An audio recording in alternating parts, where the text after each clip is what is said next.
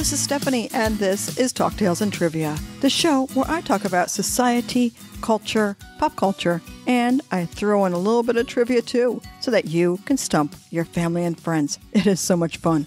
If you are a new listener here at Talk Tales and Trivia, I want to welcome you with open arms, and thank you so much for tuning in to this episode. I hope that you enjoy it. So now everybody, sit down, relax, listen, and enjoy this episode. I do have to tell you that the last week of December, I did one of my episodes on the Ice Hotel in Jokkmokk, Sweden. It was a tale, and I enjoyed it so much that I thought I would bring you another tale. I hope you enjoy this one. 1941 might have been the year of the Jeep inception, but not the Jeep we know of today, no. Back then, it was utilized for military use. It was bare knuckles and a skeleton of what it is today. Nowadays, the Wrangler, roaming around all over the country, is all gussied up, complete with all the necessities of any other car on the road, ranging from the base model to a super deluxe model. I see them every day, all day long, where I live. In the summer, where I live, near the beaches of the Long Island Sound and the Atlantic Ocean, the Wrangler becomes a sexy symbol and a must-have for the weekend warrior. Tops down, wind blowing in the hair of all that are lovers of this super off-road sports utility vehicle. The off-road vehicle that anyone of any age can and does enjoy. But decades ago, I didn't notice or even really care or fawn over the Jeep Wrangler until I was about 13. That was a long time ago. I was in a boarding school in a very tony town in Connecticut, where the rich and famous came to live in their big mansions. At the time, I was a middle schooler, just trying to make it in the world where I would never fit in and should have never been. I was indeed a misunderstood misfit, an introvert, an uninterested student, and I was terribly homesick.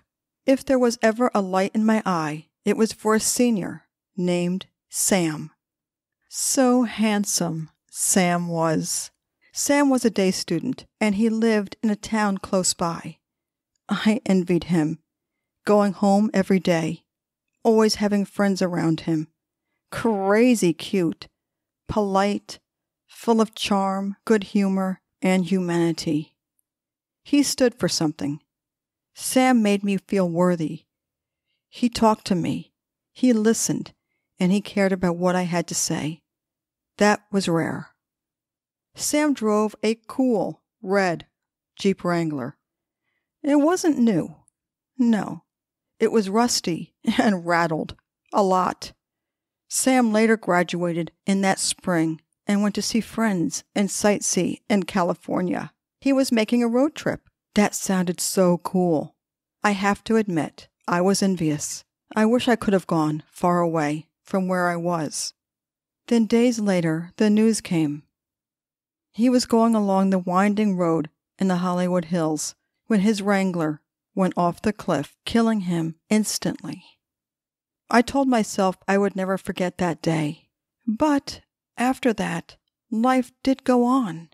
And although I never forgot Sam, other things came into my life, putting that memory in the back of my head. You know, boyfriends, concerts, living in New York City, pets, parents, college, etc., etc. So, it was one day recently a friend asked me where I got my love for Jeep Wranglers. I thought about it. Well, I am on my 4th Jeep Wrangler. It wasn't a silly question. I didn't know. I remember going home and thinking about it. Over a cup of tea, I rattled my mind. I racked my brain. I looked longingly out the window for the answer. Finally, the answer came. Sam, the boy that treated me with dignity and respect. The senior who defended me against the bullies in the middle school who gave me such a hard time. The only person who I knew at the time that drove a Wrangler. The person who really would have been a leader, someone to admire and look up to if he had lived longer.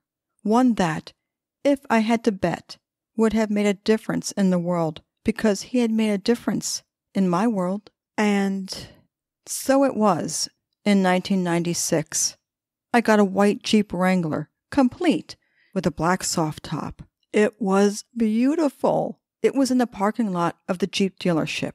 It was new, but, like Sam's Wrangler, was not perfect. Vinyl seats, no air conditioner, small wheels, dinky roll bar, bumpy, barely any shock absorbers. But despite all that, it was my Jeep Wrangler. I would go for short and long drives just to drive in the Wrangler. I was so proud. And I quickly began to adopt that Wrangler wave that all Wranglers know about. It's a Jeep thing. I don't think you'd understand unless you own one. And so it was at that time I started planning my trips to the annual Jeep Jamborees, exclusive off-road adventures for Jeep owners. But I am still amazed that it took one question from a curious friend 40 years later to have my fond memories of Sam come to the forefront of my mind. No, I never made the direct connection until that time. Now, well, it seems that I can't not make the connection. And so it is. I talk about Sam today, decades later, still with fond memories of the boy who was kind and almost brotherly. A light in an otherwise dark time in my middle school days brought the smile to my face, a light to my eye, a freeing change and a clearer vision to look to the past without blinders on and to know everything turned out okay. I now understand that looking in the rear-view mirror brought back those beautiful memories that have been locked up inside for so long. So here goes. Sam, I never got to thank you. I hope you are happy wherever you are. Be sure to know that this girl right here will never forget you.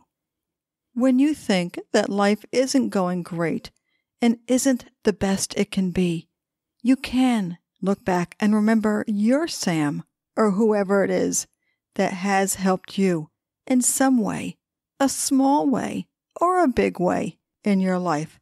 Perhaps it's somebody that you forgot about, but remember them and cherish those thoughts and memories forever. Is there a Sam in your background? Is there somebody that has made an impact in your life that you have perhaps forgotten about?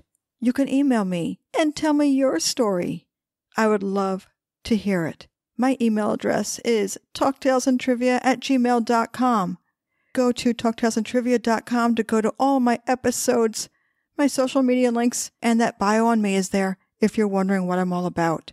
And if you have enjoyed this tale of Talk Tales and Trivia, you might very well enjoy my second podcast, Growing Uncomfortable. Go to growinguncomfortable.com to get to all the episodes, my social media links, and that bio on me is there if you're wondering what I'm all about. And also, one more thing I have to tell you before I leave you is that you can subscribe to both Talk Tales and Trivia and Growing Uncomfortable for free. It gives you the notifications of when new episodes come out, and that is so cool. Okay, listen, I gotta get out of here, but I hope that you have enjoyed this episode of Talk Tales and Trivia, and I will see you next time. Okay, bye-bye.